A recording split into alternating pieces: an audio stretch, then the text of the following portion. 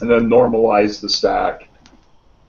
And then you can look at your data rejection. And I don't know about you, but satellites are a serious pain. Sometimes the satellite trail is actually faint enough that it doesn't get picked up well with registration. This one happens to be picked up, and what I like about STACK is that it shows you what it is rejecting. I have, you can tell with the dither, right? We have some areas with the dither, and the satellite trail is being rejected.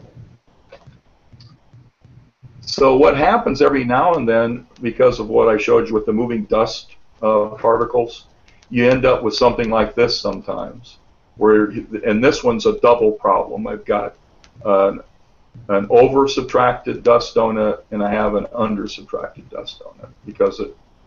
So the way I deal with that is I like to repair it right at, again, before I move on to the finished combined master. So if you blink through the stack, you see, hey, I've got several frames that are without the dust. I go, hey, so there's some with and some without. So what I'll do is you take, under the data rejection, there's a pin. It's called freehand draw. And I make that a good 150 pixels or so. And I just blink through the stack, and I just mark those for rejection. And as long as you have sufficient frames that don't have that problem, this will work real well. Because once you mark those, and then I combine them together, the pixels that I haven't rejected come through, and you've got a nice, clean image. Does that come through okay? Yeah. Yes. Yeah. Right. You do it on each stub that has the dust bunny? Yes. Well, in that particular case, I had so many subs that I actually built two. So I combined one group that had with and one without. Then I just did one and then summed them together. Oh. The freehand tool also works great for that pesky satellite that is faint enough that it doesn't get picked up well by rejection. So I just went in there and clicked along the satellite trail, and I mean really it's kind of a pain, but it does yield good results, and I'm not fiddling with it later in Photoshop or whatever. Make sense? Yes. Okay, after I go through and I make my good master frames, I typically will apply some sort of sharpening at least to the luminance. Sometimes I'll actually apply a little bit of deconvolution to one of the color frames, just in case if I have one night where the seeing gets a little bloated versus the other. But the whole idea behind this is I just believe in digging out the details. And doing it in such a way that, hey, that you can't necessarily tell that you've sharpened the image. But everything adds to blurring, right? We've got seeing, we've got the way the mount tracks, we've got focus variances, and just localized seeing problems. So we end up having to do some, and I found that I will apply sharpening right at the get-go. I like this. What Richard and James say here is that deconvolution attempts to restore an image that's been degraded to its original pre-degraded condition, and that's real cool. But the big problem is all of our systems have some curvature to the image, so it's not exactly the same throughout. So and what I found, I thought this was kind of interesting, is a guy that comes to AISIG. And he's an engineer, and he took and built this little Hartman mask, and he quantified the local seeing on his 20-inch. Because I always found that if I run my fans all night, I've got floor fans, and I found if I run them all night, I get better full width half max results. And he quantified why that is, and it's amazing the the difference between turning on the fan and without. Now, if you're you can't really do that if you're moving your equipment, obviously. But if those of you who are in maybe a permanent situation, it does make a difference. Sampling, there's a lot of. Ken, what tool do you use for the deconvolution? Yeah, I'm going to come right up on that. First off, a little bit about sampling. There's a lot of debate. What's the perfect sampling? Nyquist, all that kind of stuff. My thing is that the information has to be there to be able to dig it out. So, the math says for best results, you want to be about sampled twice as the highest spatial frequency, which is basically saying I like to err too much, on too much information versus not enough. Now, large-scale structures like you find in large nebulae, that's why they look so beautiful in wide field. That's maybe not as much of an issue. But when I'm trying to dig out, details in a galaxy or something, then that's why I do run at 0.43 arcseconds per pixel quite a bit. And the problem is that when you do deconvolution, there isn't anything perfect out there. So if you get enough sharpening to really go after the small scale stuff, sometimes you're going to booger up stars, you're going to mess up other things in the image. So I like to do what's called selective precision. You either can wield this with the precision of a surgeon or with the touch of a blacksmith, which I've seen, which we've all seen out there, what you can do to your image if you wield these a little bit too strong. So, I do use deconvolution in CCD stack. I know there's plenty others out there that work real well, and you can do the same thing. They use basically the same principles. In stack, the first thing that they've got to do is make sure we're getting a good selection of stars, so we can get and what he does is he averages the point spread function across however many stars that you're using, and that's where you, under the auto select stars, that's the same thing that you use when you're looking for a registration. So you kind of start there, and once you've characterized your system, then you really only have to do that once. You just want to make sure that you have well sampled stars and not you're not selecting things that are saturated. And so let's start with some of these interesting little boxes here. PSF fit to Moffat or however you say it. If you don't have that checked, it's going to show you the raw PSF. And you see here, this is the raw deal, okay? Which actually, in this particular image, shows either that star is a double star or there's a slight shift in registration or something. You can see, hey, that doesn't exactly line up. It's a hair elongated.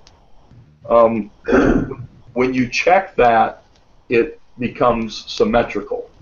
So since we are dealing with star-based light most of the time for this type of thing, that yes, you want to have that checked.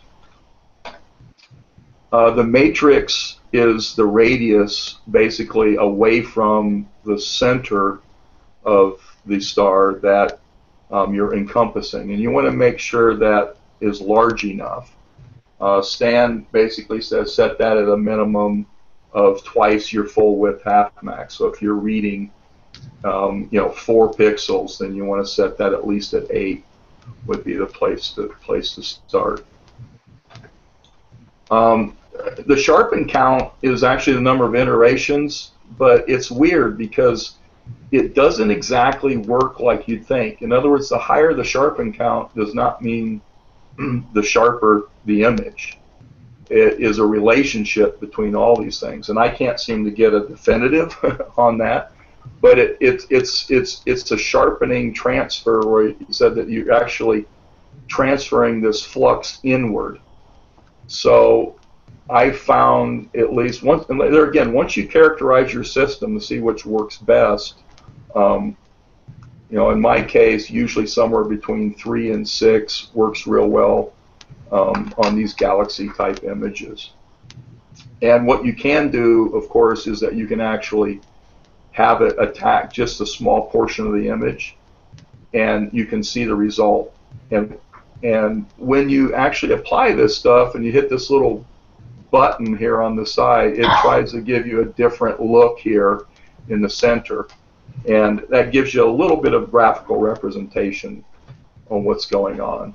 This bias subdivisions is basically the edge or the wings of stars, and it's trying to find the difference between the background and that edge. And really, it's the relationship between the sharpen count and the bias subdivisions that tell you that, hey, if you start getting, crazy results, then you gotta. It's weird. The smaller the subdivisions, it kind of works backwards for me. What I typically do is understand I'm trying to get the sharpness like around this core of this polar ring galaxy. So I will have a ton of these that I'll run, and I don't care what I do to the stars, because I'm not going to use those stars anyway. I'm going to replace those later. There's two types of decon that they have. Positive constraint, which is very good for keeping things smooth and not going crazy.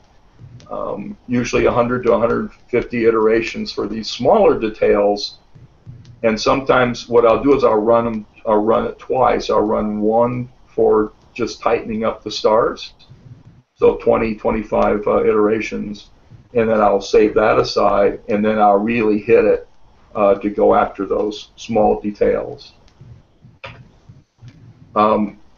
And then you can select an area to sharpen. In others, you can draw a box around. Like in this area, I can say, hey, I want to try it, so I'll draw a box around that, and then it'll quickly go through it, and you can see if it worked well. And once you find the setting you want, apply it to the whole image. So this is before positive constraint with this particular, and this is after. You can see a tightening, nice tightening around these H2 regions and this tidal debris that's circling around the core. But you notice the star, I goobered that up. But like I say, I don't care because I'm going to use the original star. And then I measured the difference. Is I started, the raw was at 4.8 pixels, and it deconned it down to 3.3. So that's not terrible. So it's a slight tightening without going crazy. Max entropy is another animal altogether. It works good on really high signal to noise things. It's based on your maximum ADU out there on your image, and I only use it on very select things. This particular image happened to work. What'll happen is you got to find your maximum ADU out there that's not saturated. In this case, is about 27,000 counts. And I put a lot of iterations at about 150. And when you run it, it looks really weird. What it's doing is it's like working its way from the center out and from the out in, and you'll see all these weird things happening. But you'll see when it's done that it takes and makes not only sharper image, but it has a lot of contrast to it. It's almost like it's adding a edge filter at the same time. I don't understand the math whatsoever, but it gives a very interesting result. So this is before, and that's after. So as you can see, look at the difference here in the contrast in the detail. When I blink back and forth, is that coming through okay? Does it look all right? Yeah. Okay. Now you notice, it really goobered up the bright star, but there again, we're not going to worry about it because I'm going to do something that came up a long time ago called multi-strength decon layer blending, and it's basically what we're going to do is we're going to take these master luminances and combine them together and use the best parts to make the whole. And we'll use masks to do that. So this is kind of how I do this in CCD Stack. What I like about CCD Stack is I can do a pre-stretch, and to make these blend together, you can't have a lot of brightness variances between them, right? Else it's harder to blend. This is like building a mosaic. You have to have in each individual panel to have a similar normalized background. And what I like about Stack is I can on the fly manipulate that and then apply that stretch to the entire stack. So in this case, you might have 2 or 3 different luminances, one to be the raw, and then the other to that are sharpened. So this is an example. You pull up your histogram because you want to make sure you don't clip any of the data.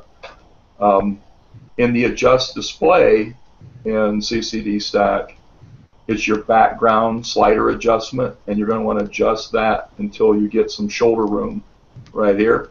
You move that histogram over, and just so there's a gap there, you'll be in pretty good shape. And then I usually pull the gamma down a little bit. There again, I'm trying to get about 75% of my way there. I'll finish up my stretching in other programs, but I want a good pre-stretch done here. Once we've got it adjusted where we want, then we can apply that to everything in that stack. Click the button Apply All, and then you save those images out as scaled 16-bit TIFF files. So what that'll do for me, that'll allow us to, they'll bring that into any other program, and they're going to basically have the same brightness values, but they're going to have different levels of sharpening. So my next step, we go into Photoshop. You guys get what I'm doing here? Does it make sense? Yes. Yes. Okay. All the heads bobbing up and down. All right. You know what's funny is I always say this to the AIC is that isn't it amazing that we all get together and spend a lot of time and effort, money, and to learn how to manipulate pixels. It just it's kind of amazing. So I want to talk a little bit about masks. Masks to me are probably the most powerful tool that you can leverage in whether you're using PixInsight, Photoshop. Masks are the tool to really take your images to the next level. It provides your best control for doing any type of selective adjustments, and I guarantee if you learn how to master the basics of masks, you're going to get more dramatic images. Now I hope I'm going to just go over the basics of masks. I'm sorry if you're all beyond that, but I want to make sure you understand, the concepts. Number one is that in Photoshop, remember that Photoshop is nothing but a grayscale editor, and they happen to blend channels on the fly. Channels are pipelines. They're pipelines for in this case, under red, green, blue, they're pipelines for color information. Masks are channels. Okay. So what happens is anytime I'm using Photoshop, I always have my channels panel open because there's a lot of things. That's where masks live. Since Photoshop is a grayscale editor, that masks are stored in the channels panel. Okay. So alpha channels, have you heard the word alpha channel before? I'm sure. It is a way to store a mask. That's all it is. It's a container for a mask. And remember that masks are channels that they bear no color information whatsoever, like the red, green, blue. So every channel after that it stores a gray scale. And the way that you turn an alpha channel into something useful is you convey transparency through a layer mask. So masks have way more control than standard selection. If you go in and you use Lasso or Marquee Tools or whatever. They have way more control than that. Photoshop sees the mask every time you turn that into a selection, and they're interchangeable. That's the cool thing is, masks and selections are interchangeable. And I'll show you what that means. Alpha Channel also lets you store this stuff for future use. So what happens is, as I'm building my image, I go and I make all my different masks. Now you can export masks into PixInsight or other because they're all pretty much universal. Or you can take a mask from PixInsight into Photoshop and refine it there too. Just this is for you brainiacs out there. Alpha channels being containers. This particular formula it won Ray Smith an Academy Award in the 70s because what alpha channels were a way to show and deal with opacity and transparency. And it had to do with how to do this in film. So that's hence the name alpha channels. So there you go. Some trivia. Okay, so let's talk a little bit about how masks are used and where you can tell that in my little gizmo here, I've got Photoshop up, and I have my layers panel up, and I have my channels panel up. And I always have it like this because I want to keep track of my red, green, blue, and my alpha channels. And what I have here is a layer that's blank on top, and on the bottom is just a white canvas, we'll call it. Now, there's a couple little rules to understand, and what I've done is I've clicked on this alpha channel so we can see it. So the way masks work is that black is a protection in the transparency control. It blocks, so it conceals, okay? White reveals or white selects. So it's kind of like if you actually took and cut out a stencil out of this thing, and light is going to go through all the white area, and black, the light would not. That's basically what a mask does. And it always works that way. White reveals, black conceals. Now you can turn any alpha channel into a selection by control clicking it. You hover over it and then control plus click, and you get these marching ants. That means it's a selection. And I'll show you how that works. I always say that a presentation without demonstration is just conversation. So we all click on that. You see the marching ants. It's now a selection. Now we turn that into a useful mask by just clicking the layer mask button. And bang. Now that's transferred. And now what I've done is I'm painting on top of the canvas with a paintbrush. And what this is showing is that here I painted on here. This mask becomes like a stencil. So white lets the paint through to the bottom white fill canvas. Black stops it. So it works just like if you hand cut out a stencil. Everybody gets that, I'm sure, right? Yes. Yeah. All right. Now, what's very cool about Photoshop CS5 or later is that they have, you got to remember, Photoshop is a tool for people to make compositions. It's a compositing tool. That is really what it is. It's for taking a picture of a pretty model and changing the background and putting her somewhere else, or putting different things on her, or whatever. That is really the power, and that's where most of their money's made, is selling the software for that. So they've made some incredible enhancements for masking, since masking is used a lot. The Refine Mask tool is that change in CS5. And this is what it looks like.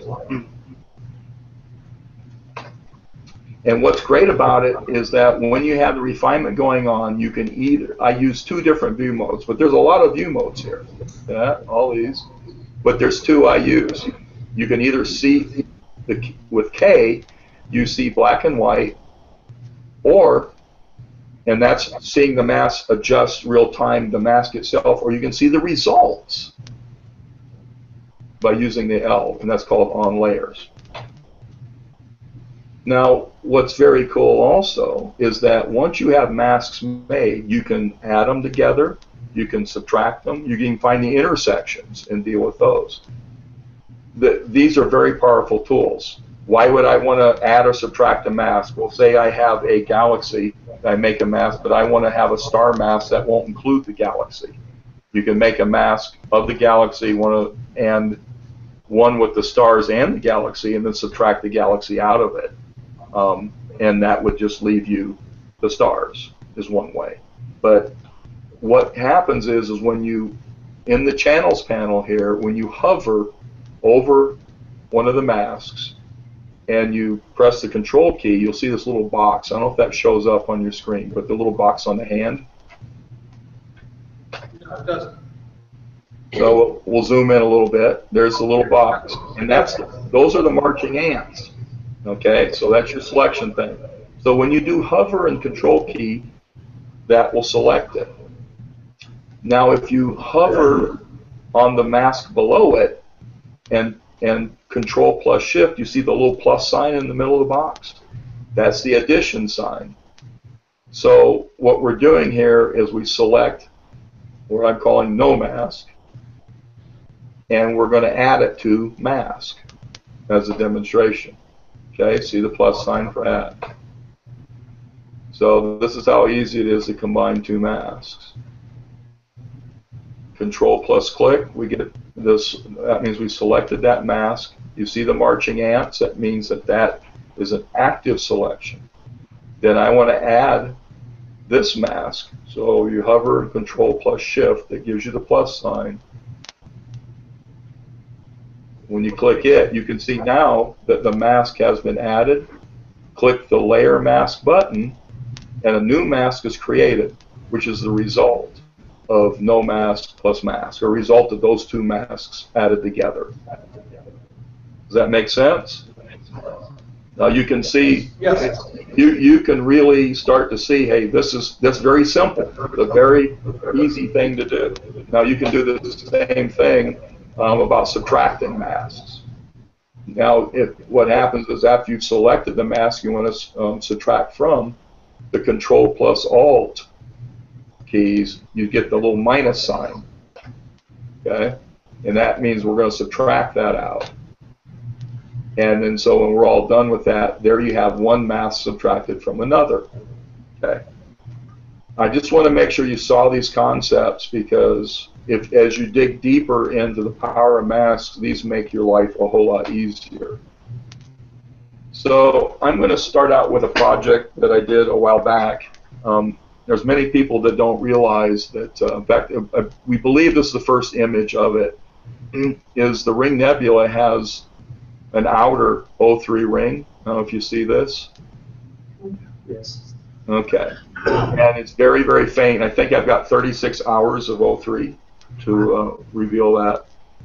And we sent it to Sun Kwok, who's one of the leading scientists on planetary nebulae and stuff. And they believe it is, but to confirm it, it needs to have spectra and all that kind of stuff. But anyway, so what this is a composite image where, you know, we've got the standard Ring Nebula with the core, and then we got the petals everybody is familiar with, and then we now have this background O3 area that I wanted to bring out. So I want to be different. I not only want to, you know, but in this particular case, the Ring Nebula is not my primary thing that I want the eye to go to. Here, I do want to see this incredible, very faint O3 ring.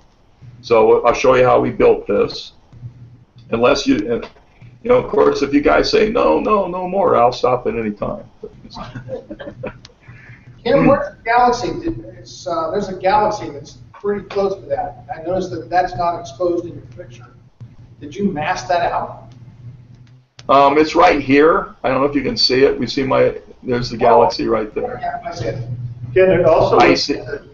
some emission, O3 emission, or blueness up in the upper left-hand corner, is that a separate feature, or is that? Yes, that we believe that's all separate. Same down in the lower left, and you see some on. You know, I have no idea. I don't know that much about this type of science, but obviously this, and there is hydrogen in the background that I've suppressed to show the ring better. On my website, I actually have a movie that you can click back and forth between the two, and you can see that it covers a very large area.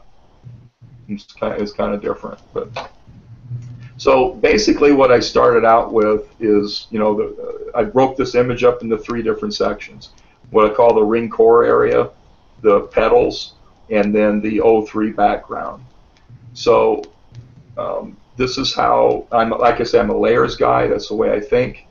So the first thing that I want to do here is I'm going to make a mask for this ring core area. And there's lots of ways to make masks in Photoshop. Here's one way. We duplicate it, the layer, and I like to give it a name, so I'm just calling it mask build. And then you need to do something to, whether you use curves, levels, whatever, to bring up the brightness and contrast of the area you're trying to form a mask. In this case, I just used brightness and contrast and ran them up to the full scale to blow it out. Now, the most powerful tool for selection process in Photoshop is called color range tool. And in this case, I'm just saying, hey, look, instead of sampling a color, I just say just select the highlights. And once that happens, you see I get the marching ants, and then I can just click this layer mask button, and it turns that selection into a mask. Now you'll notice it shows up in both places. The mask shows up as a layer mask, and it shows up in the channels panel. Okay? Here's the thing to remember. This is temporary. As long as you have the layer mask, this alpha channel will reside, but they're connected. If you delete this layer mask here, it will leave here. Okay? The reason I bring that up is what I'll normally do is I'll make a copy of that channel, because if I do delete it, I want to have something left where I started with. So in this case, I'm going to right-click on that layer mask, and I want to refine it. I want to make it better. And that refine mask tool is the way to go. So here's a little demo that shows the different view modes. So what happens is we'll open up the refine mask tool. And once it's open, remember we talk about the 2 different views that I like to use on black and white, which is basically just showing you the mask itself. Okay? And that's the mask in real time. And or L, which is on layers, which it hides the mask, but you see the result of the mask working in real time. Okay? So I'll bounce back and forth all the time when I'm messing around with this, and I'll show you why. This little deal, let me go over some of these boxes. So we just talked about the view mode, so you can look and see what the view modes are. You can click on this button to show what the original looked like before you started these enhancements. This edge detection, that's a big deal. One of the big advantages that Photoshop came up with is they learned how to select hair. One of the hardest things to select to make a mask on a model was, that the wind's blowing the hair up and they want to be able to select that. Well, if you can select hair, you can select very fine details. The Smart Radius helps you do that. And then once you have that, everything else is edge adjustment, and then how you're going to output the result. Okay?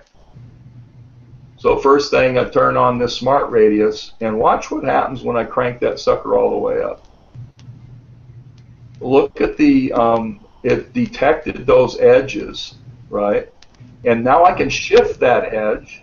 I can grow it so it expands out, or I can shrink it. That is super powerful. Because remember, since masks are grayscale, it's not just, pure white lets everything through, pure black stops everything, but it's all those grayscales in between for transparency control that control the amount of throughput that you get. So what I did here is I say, okay, I've got a mask now for the ring core, but I don't want these stars to be involved. So there's lots of different ways to remove them. An easy way is I just took a lasso and kind of drew around it. And then I invert the selection. So now I'm looking at the outside of the selection process. And then I just fill the background with black. And you just hit the backspace and boom, they're all gone. So now I have a mask of just the ring core area. So, there it is. And since, remember I said, now we've done all this refinement.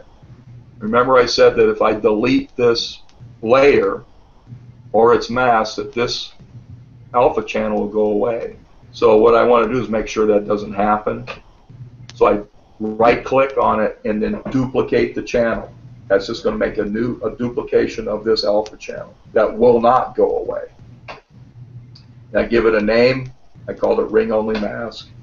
And now I have this new alpha channel and it's saved and for further use, which we will use in the production of this image.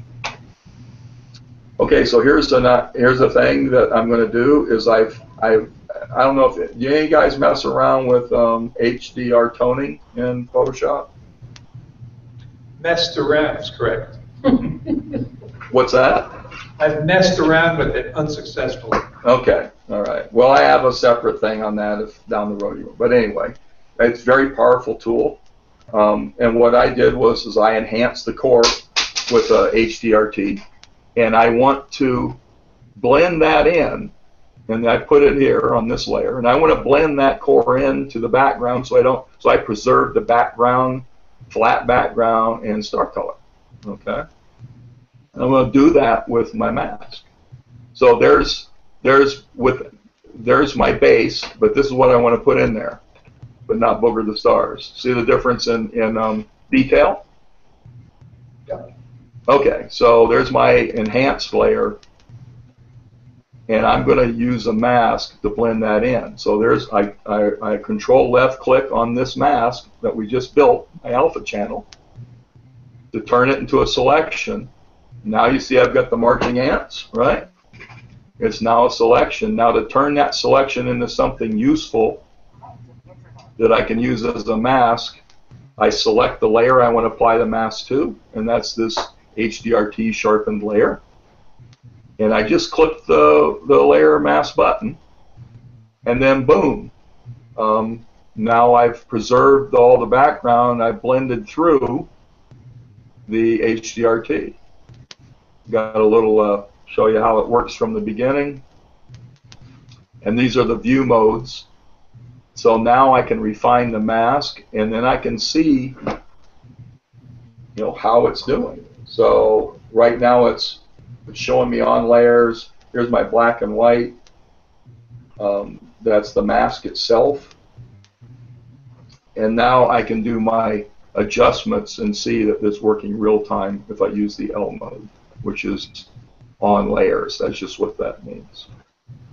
Okay, so I'm going to do some adjustments to this, refine the mask a little bit with some edge detection. And there's my feathered hair. It's detecting it in a nice transition. I'm expanding, I'm messing around expanding that, see how far out I want that to go. And what's cool is that I can save the output either to a new layer, to the layer that's there, which will overwrite it, or I can send it to a new layer with a mask. And that's what I did this time. So there's my new layer and layer mask. And I'm going to go ahead and save that. I'm going to duplicate it, because now that I've refined it, I'm going to duplicate it, so if I throw this away, I'll at least keep the mask for further use. So there's before and after. Okay, so I got phase one done. I've enhanced my ring core areas. Now I want to bring in the petals. So here, and the way I blend narrowband data is I learned from actually the Hubble guys. I learned from Travis Rector, who wrote the paper on this process. We had him come in on AIC in 2005, and we use clip layer masks to blend in narrowband data. So in this case, this is the background, and these I'm going to start showing you these clipping masks that we start turning on. So the first thing we want to show is that, hey, I've got hydrogen mapped to red in this case. And they call this HOO because I have two layers of O3, one mapped to blue and the other mapped to green to get some of that blue-green teal color. So now I've got these petals that I like. I like the petals themselves. And my goal is to blend in that previous core detail into these petals. So we enhance the HA petals. Here's a mask that I built to do this. Control-click on the mask, and that's going to make it into a selection. That's step one. Select the layer that I want to apply the mask to, and then hit the layer mask button. Simple as that, guys. Bam. So now I've got this. I can alt-click and look at the mask at any time. See what it looks like. So there's enhancements blend through. You see that? Yep. Okay, so I'm happy with that. So now the old legacy adjustment panel still around. Is the feather there is a different type of feather.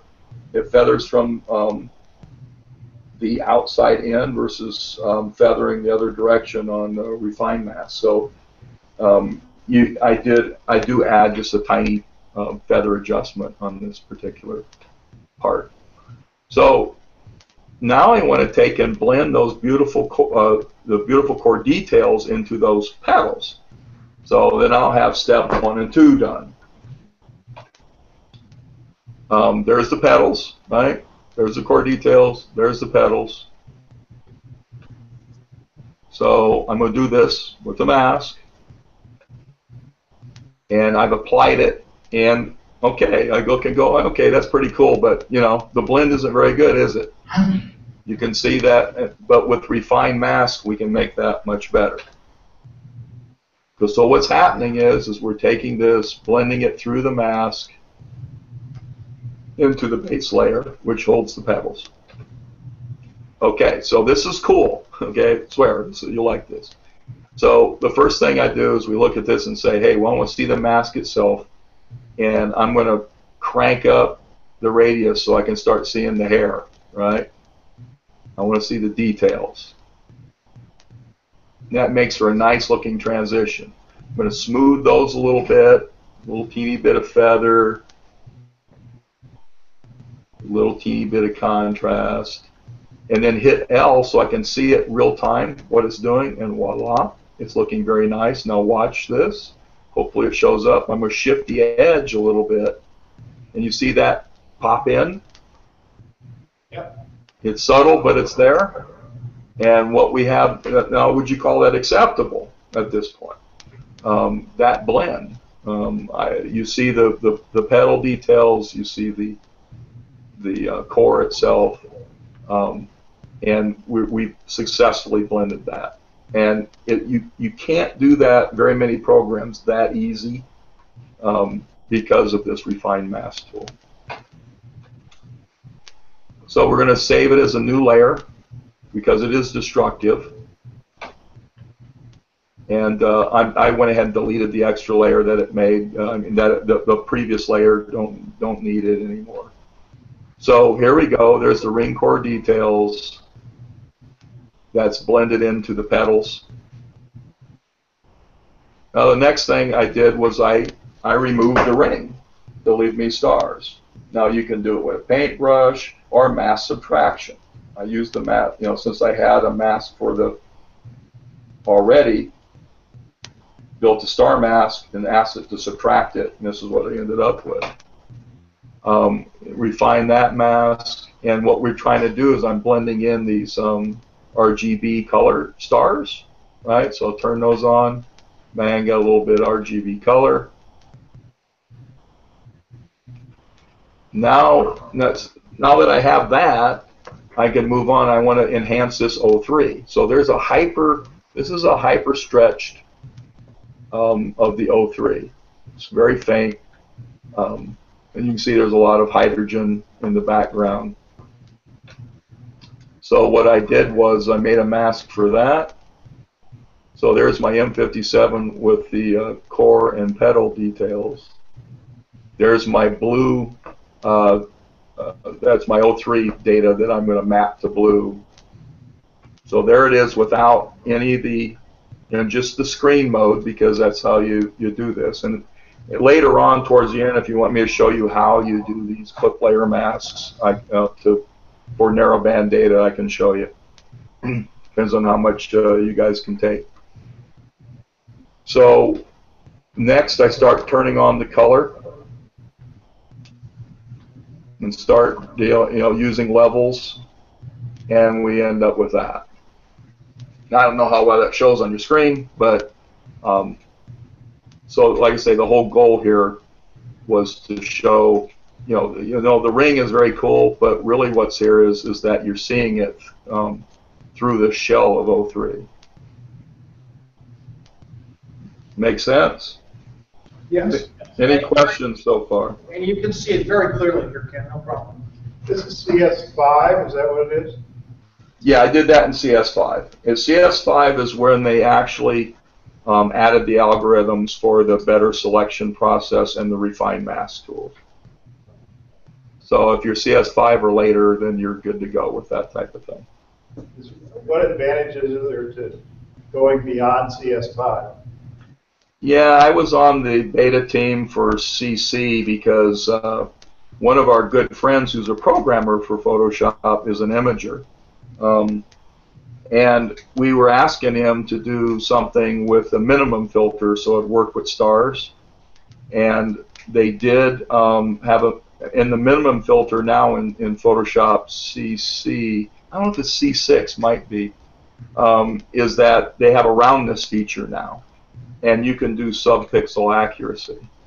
And there's a couple other things, but there's a few things that's more powerful. I do like CS6 and CC, and nowadays you can get a pretty good deal and just pay a monthly, for their latest and greatest. But CS5 really gives you everything you need. If you can get that with the mask tools, I think you're good to go. There's lots of things you can use masks for. One of them that I use a lot is for blending narrowband data. You asked about that picture that I just recently finished. That was a horrendous amount of work. I've never been a mosaic guy in a 3-panel deal, but I had 7 filters of data, and my goal was to get an O3 background because but I didn't want the mustard colored standard narrowband. So anyway, I did use masks to be able to do that. But anyway, that's one thing. Here's another thing I use masks for quite a bit. I use PixInsight to do a few things to this polar ring galaxy. They have a couple cool, more than that, but I don't use a lot of it, but I use some of their tools. So I want to blend in some of their stuff. So this is their product called LHE, and if you notice, you see some enhancements start to happen, right? So I use a mask to put that in, but not let it impact the stars, right? Part of stars is not letting them get out of hand, and when you add narrowband or other types of data to protect them from those additions. And this is with the HDR turned on. So you go back to this and then blending in these enhancements, and those are all with masks. And it gives you finite control of these things. Because my goal here was to show this debris that's circling around. You know, polar ring galaxies, they rip apart the other galaxy, and then it starts to orbit around the core. And that's what that is. I wanted to bring that out. And it's actually pretty small details. Blending hydrogen into an LRGB, a good example. This is my LRGB, and this is raw hydrogen data.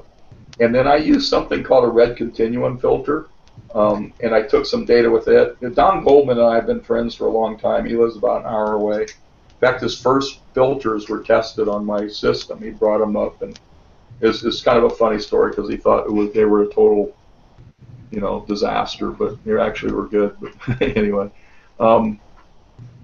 so I removed that. So now we have all this incredible, including the cap, what they call a cap, which is a faint part up here. And blending that in, I wanted to use a mask because I didn't want any of that hydrogen to impact anything else. So this is my LRGB only, and then there I'm adding the hydrogen, okay? And then when it's all done, with some, because you can use mask or color enhancements, that type of thing. So that's one way that I'll use masks. Here's another is I did some work for a professional group that studies the dust moving in front of AISIG, and but I want to take the data for pretty pictures too. I like to call these clip layer masks is that you're the color conductor, and it's a symphony of color, and that you can control every single layer through opacity adjustments and blending modes, and you can, you know, finite control on the fly. You don't have to run it and then go, oh, I didn't like that, rerun it. It's on the fly, and it's the only way I can think. So, give you an example. This is an RGB of this region, and I've got hydrogen mapped to red using clipping masks, and that's turning on all the hydrogen. Don't need it all. So you can start blending it back on the fly, right? Because I want that beautiful reflection nebula to show up. So I actually layered it on top, and with these you can actually adjust the hue. Make sure you have the proper H beta content or whatever. You can increase the dynamic lightness of it, and that's the strength of the layer. So there's lots of different ways that you can actually control lacing in the hydrogen data. There's a star mask involved here to keep hydrogen from impacting the stars. See, a lot of people will take hydrogen and blend them right into the red channel, but you know, then you're really throwing everything off. And at least with a mask, you can stop it from impacting those stars. You know, stars are a pain. Let's face it. To me, you know, they in this case, those bright stars are important, but a lot of times I wish they weren't in our way. I spend a lot of time. I'll spend 2 or 3 hours zooming in the stars at 200 or 300% and making sure there aren't artifacts hanging around, that kind of thing. I guess I'm a little bit picky, but.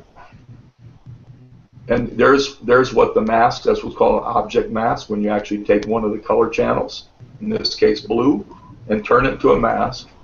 And then there I added that final color to the reflection component, so it looks like it's layered on top of everything, because it very, very likely is. In fact, that's what the study was about. Looking at this dust move in front of that bright star. And there again, HDR toning, blend those enhancements in, using a mask. And we keep this, I put the enhancements in there and protected the stars, and then my star adjustments. And then you adjust the opacity of taste. So you can draw it back, you can on the fly adjust everything. Here's another example of how you can use the type of the masking process. These big Haro objects, shot a lot of it in hydrogen, and this big ring of it in this area and all those structures, and using a mask able to blend those in and not impact the beautiful reflection nebula and the dust and all that good stuff. You can also use it for sharpening. This is a mask of a galaxy, very weird galaxy. It looks like it has a tail, but it's actually IFN or Galactic Cirrus that's in the way. We see this through it. And I sharpened this. I did a deconvolution of just this area with max entropy, and I blended in with a mask. So that's what, and you can see, hey, you can see that of a barred spiral structure, more defined, right? And you can also use it to blend in many types of sharpening. You can take it in the PixInsight and sharpen it up, or in this case, it shows smart sharpening being used, and using the mask to blend that in. Okay, so now we're at a point, now what? I've got more stuff. Do you want me to keep going? Yes. Yes. Sure. All right, sounds good. So I'll talk a little bit about blending with the clipping masks. This is, like I say, in fact, Zolt Levay, Lisa Fratteri, they still use this method for blending in Hubble data to present their pretty pictures. And I find it's super powerful and easy to use. But there's a few things that you need to understand about how Photoshop breaks up its blending modes. The one mode that we're going to use the most in blending narrowband data is the screen mode. You'll notice, though, the way the modes are set up is you have your normal modes, your darkening modes, your lighten modes, your contrast modes. I actually use these inversions or cancellations, like the difference or exclusion, to make a mask. Sometimes you can actually make a mask out of some of those results that work pretty good. So color mapping with screen mode, a good friend of mine, Joe Hagan, took apart a color image and put it back together using the, reassembled using the multi-layer screen mode that I'm showing you. And you can see that the color is retained. You get a little bit different contrast, but this is raw. He didn't make any other adjustments. So it's fairly, and the screen mode is like this. If you had 3 different projectors, and one had a red projector, green, and blue, and you projected them onto a screen, that's the blend that you get, is what this is doing. Here's the in-depth version of it. Okay, what Photoshop says it is. Multiplies the inverse of the base color with the blend color. The basic thing is it does blend everything together just like you would seeing a projection. So what I've got here, we've got, I'm going to show you how the mapping color works with the clipping layer mask. They're really simple to do, and then you can actually make little action files that'll do a lot of the work for you. So I've got 3 different stars here. One is, we're going to represent as H2, one is hydrogen, and one's O3. The first thing you got to remember when you do this, if you've never done it before, is that when you bring in your grayscale data, that you need to make sure you're in the RGB color mode. It will not work if you try and be in grayscale or anything like that. So it's got to be RGB color. So that's number one. Color mapping is based on the position on the color wheel. You guys are familiar with this? Mm-hmm. So that's basically what it means, is that 0 or 360 is red, you know, green's right at 120, blue's at 240. You got all this stuff in between. So the number one thing that happens is that we have to apply what's called a hue saturation adjustment layer. Okay, and it works on that color wheel principle. So we give that layer, we're going to do this to S2 because we're going to map S2 to red. Okay. So I like to give the layer a name so I know what, you know, I'm looking at. The adjustment layer will point to the base layer. So clipping is this. And you can go to layer clipping, or you can do, the problem is with Photoshop, they've changed the, depends on which version you're using for the, but what you can actually do is hover in between the mode, press the Alt key down, you'll see this little arrow. But the main thing that remember is all clipping means is that any layer on top of a base layer, you get this little arrow saying that this adjustment layer will only affect the base layer it's pointing to. Okay? And you know it's the base layer because now you've got an underline. You see there's no underlines here. Now you've got an underline. So now you've got one clipped adjustment that's pointing to the base layer. Everybody get that? That's an important little concept. So what we do in that adjustment is we have to click the colorize box because we're actually taking that grayscale and going to color it. And we got to decide what color it's going to be, and that is under hue, and that is on the hue wheel. In this case, we're going to use 0 or 360 because we're going to map to red. Okay. There's your color wheel, and there are other sliders. What you do is you have to crank the saturation all the way up to 100%, and then you crank the lightness down to -50. It's a good place to be. Another thing that I like to do, now I've colorized it, now another thing I like to do, I can like to add other adjustment levels, like levels and curves on top of it. And you'll notice all these are clipped. Remember, we got that little arrow. That little arrow points all the way down to this, so all these adjustments only affects that layer. Okay. So here's a little demo, applying clipping mask to each. You watch, I can make adjustments, and you can see it get brighter. All right. They provide this real-time control. There's another adjustment layer and curves. So you can see you have total control of how this thing works. Okay, layer groups. I'm just going to say something about that because it's just for neatness.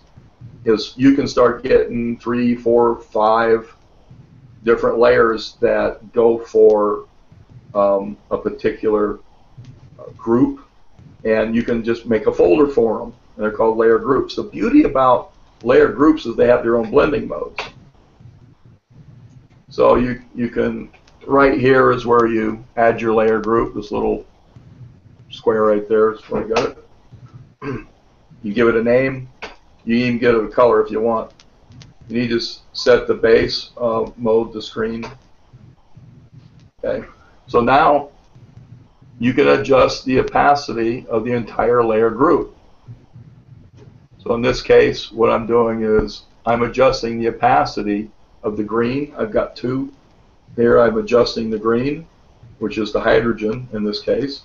And you get that mustard color. Remember that everybody sees on these mustard, yellow, red, whatever. You know, that means there's plenty of sulfur too, and hydrogen. You get that? It's pretty simple. It's just you got to do it a few times. You can easily create an action for doing that. So you just, and I have those, so I can just highlight it and say, hey, add those adjustment layers for me. And it kind of works like that. can say, hey, I highlight it, mapping red, and it's built all those for me, and then I can make my adjustments. Okay. You repeat that same process for each frame or each master frame of your hydrogen, your O3, your S2, and you map each one accordingly. Like in this case, hydrogen's green. So here's my red layer group, here's my green layer group, here's my blue layer group. And that's how you map these things. Of course, you can always wave the stick and music stop and turn around and bow. And what that means is that you don't want the program to work you. You need to learn to work the program.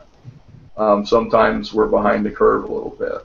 So you can see using those clip layer masks and using them along with object masks, star masks, you have total control of your image.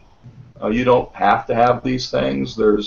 I know in PixInsight they have scripts that you can say, hey, give me 50% blue and do a mixture or whatever. But then when they're all done, what I like about this is I can build my image up like a color conductor and get it exactly the way I want it in real time. Does anyone have any questions? No? I'm going to take a look at everybody here. Where are we at? Where's my hangout?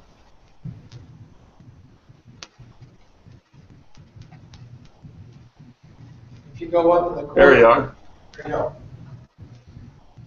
And you can turn off screen sharing so we don't see each other.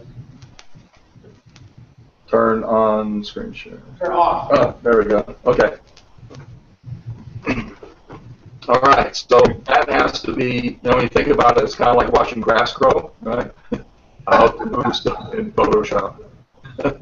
I mean, really, think about it. And we do whole conferences about this stuff, man. When you think about it. But how many of you out there use those techniques now? Oh, yeah. Okay. All right. I'm using your videos. Okay. All right. So those of you who aren't, you think it's something worth trying, or is it too? You like other methods better? I've been using mask in Photoshop for a long time, but my knowledge of masking stops with CS3. CS3 was like, okay, I'm here. I've kind of migrated more toward PixInsight.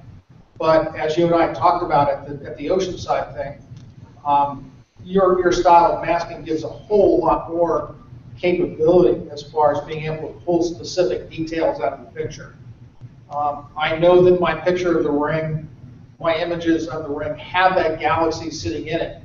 And I've been trying some of your techniques to try to pull that galaxy out and show it at the same time in the ring, even though they're just highly different as far as the dynamic range goes. What your technique allows a lot more capability for doing that than I can get out of PixInsight.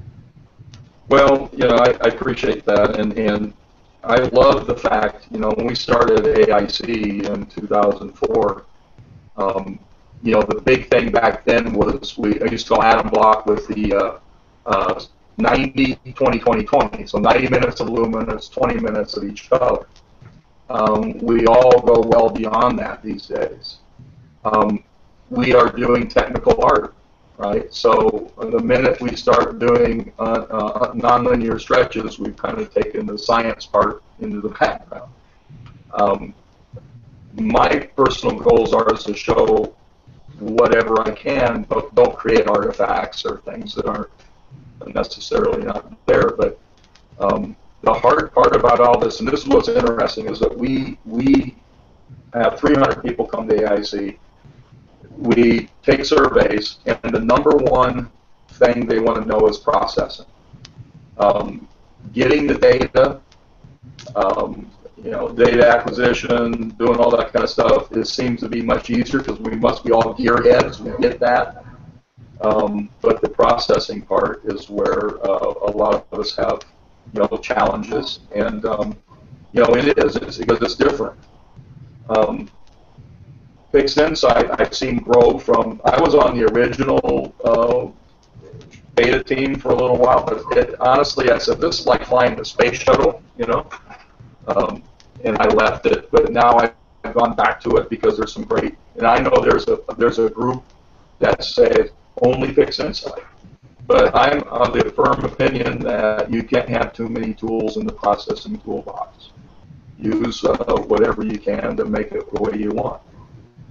Now, I use a program called, within, and this happened, I think, CS5 or later, the high dynamic range tonal tool. And I love it. I think it provides a lot of dynamic use to it. I have a little short on would you be interested in seeing how that works? Or are you done and dead for tonight? Can you talk a little bit about the latest about that tri-panel mosaic that you sent me the link for? Oh, sure. Let me see if I can move something over here. I have a processing computer that's a little bit different than because what I can do, I think I can bring this in and show you that. What basically I did with that is I used Fixed Insight to build the actual master frame layers. I used CCD Stack to build the individual frames because I still like to blink through and make sure I've got everything as clean as I can. I brought them into Fixed Insight, and I was impressed. Frankly, I used Warren Keller's tutorials to learn how to. I went and quickly learned how to put together a mosaic, and they're very, very easy to do. Much simpler than processes I used before.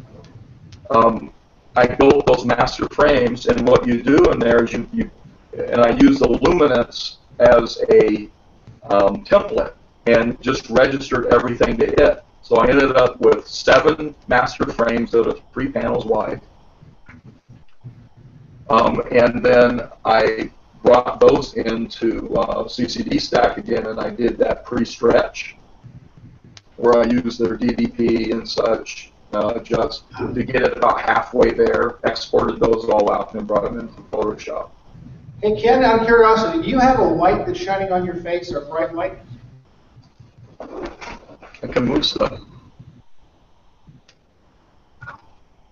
Your face is that's probably much better. Your face is highly overexposed. Is that bad? Yeah. Hey. Oh, look at that. He actually has a face. I thought it was an albino.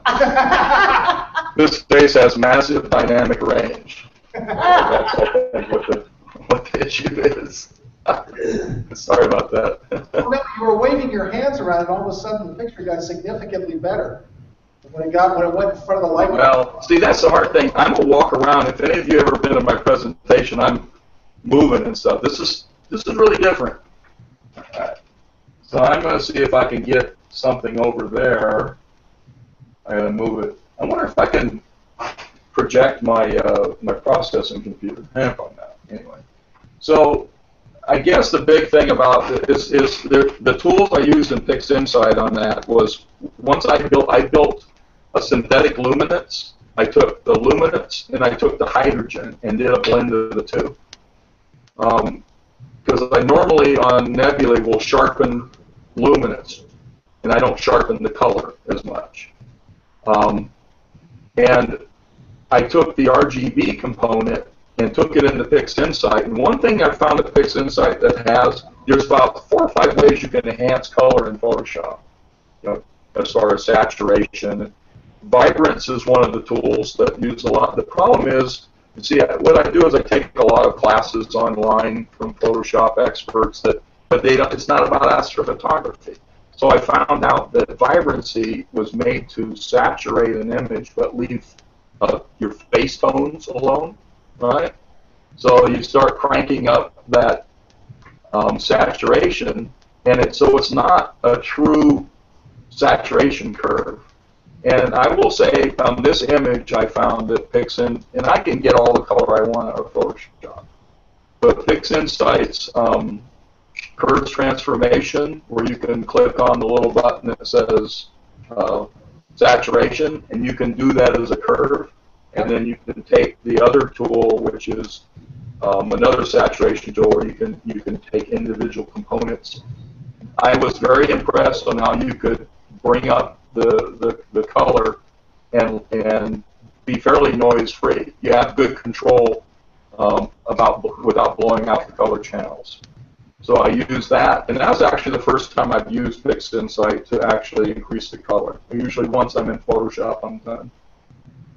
But I just exported the TIFF, took it into PixInsight, cranked up the color, brought it back into my layer stack, and then started blending in everything. But you guys have all seen the wall in different looks, right? Your LRGB, they're beautiful, and narrowband's beautiful. But I didn't want the how can I say those? And I love narrowband molecular clouds in that reddish mustard color. I love that, but I didn't want that. There's a lot of that. I wanted the natural look, but I wanted that O3 curtain behind it, the beautiful blue. So, building those clipping layers like I showed you, taking O3 on top, I was able to bring it forward. That makes sense? Yeah, it's very definitely the O3 layer. When I'm looking at it, the O3 layer seems to stand out in front of the image, and I haven't seen that before. Yeah, so let me see if I can pull up yes, something that I can show you. But it is, what I had to do was mask it, though, because you know how you get those magenta stars, right, when you stretch that red? Yeah. And those O3 together, you get that magenta star. So using a mask to layer that in, so I didn't touch the stars, helped a whole lot. I was able to actually control it. And I wanted the O3 to start right at the mountain range, I guess you call it, the molecular clouds or whatever, and then move up. So we just masked that in and layered it on top. It was a long time. I average spend 20 to 30 hours in post, usually. This one was longer because there's this more area. And I know there's guys like you that's going to zoom in and look for where I screwed up. I couldn't see anything at full resolution. That was probably the... Well, the funny thing is that image you sent out, that's at 50% res, right? I didn't upload the full resolution. That's actually at 50%. Yeah. So let's see if I can bring this over. So you guys all from a club? Is that what you guys? Yeah, this is the San Diego Astronomy Association. This is a group that deals specifically with astroimaging, or at least people who try to be astroimagers. The club itself has got 550 members, and there's probably 150 that are semi-active or active imagers. The group that you're talking to here is everybody who really wants to be good at it. We have some really good imagers in the club. Jeff Herman, Vince Burt with the Rattlesnake. They're excellent astrophotographers. So we've got some really good guys in the group. Unfortunately, most of them are now out of town or out of the area. So I've been coercing folks such as yourself to, sit in their front rooms and tell us how they do it. Craig Stark's been on a couple of times. We had. He's a good guy. Yeah. Any of you guys go to AIC yet? I've been to AIC a couple of times. Are you doing it in 2015 again? Yeah, we've been working hard. We're working hard to try and figure out a way to do it cheaper. The costs started getting out of hand, and 2015 is definitely going to happen. We've brought in some new board members, and we just had to take a break. It was kind of a crazy thing, but as you know, if you work in 3D work, it became like a job. I mean, it was a huge deal. So, yeah, I don't know that I have anything I can actually go through step by step on this, but that was basically using the same things I showed you, is building them, putting them on in layers, using color, the color balance tools to get the background, right, get the colors right. And that's why I'm still a Photoshop guy, because when it comes to that level of control, I have not been able to, and I see a lot of beautiful work in PixSense, I have nothing against it, but I like having all of it, at our disposal. Anything else, guys? I've got one thing. I will let me pull up for you, because this is everything in a nutshell, and it's as simple as this. Now, can you still see my screen, or what do you see? No, I need to share it, so we need to go back. You need to click up in the corner, go click share your All right. Screen share. This is cool program. I give it that. You get used to it. Greg got used to it pretty quick. He'd actually been using it. Stark had actually been using it for his work when he got into it and found that it was working quite well. All right, can you see this? Yes. Okay, so this is how easy it is. It's simple as this. This is how you create an astro image. There's the solver. As the term goes, all you got to do is. Yep. All you gotta do is. All you gotta do is. There's the hydrogen. These are all in clipping masks. Oxygen. Start assigning colors to each. Green. Blue. Now, so you got sulfur plus hydrogen together. Bring in the oxygen. Got all these pink stars, but we'll deal with those. I always take some red, green, blue for star color and for filler. Now I've blended in the RGB stars. There's some sharpening and contrast enhancements, and that's it. There you go. Like that. Everything you need for tonight. Well, how come you just didn't do that in the first place? I know. See, I had to bore you for an hour and a half or whatever. Oh boy. All right. Well, you tell me what you want to do. I'm at your disposal. I think we're good for tonight, Ken. We've got things to run through here, but very much appreciate it. I will hammer on you again to do something else. No worries. All right. And let me just say thank you. It all comes down to the fact that this is a great hobby. People are very serious about this, and I believe in the free transfer of information in this hobby. So there's nothing any of you guys can email me, and I may say, hey, take a look at this or that, but I'm definitely love to help people get more out of their hobbies. So I appreciate your guys' time too. It's fun. All right, Ken. Thank you very much. Thank you. Have a good evening. Thanks, Ken.